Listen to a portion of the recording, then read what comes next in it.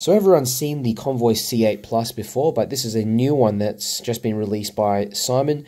And look at that. You'll be able to just see at the base, okay, it's a little bit difficult to focus it, but it's a round LED. Okay, it's the W5050SQ3. And it produces such a nice circular beam, as you can see, absolutely sort of perfectly circular beam. And I have to say, really impressed with it.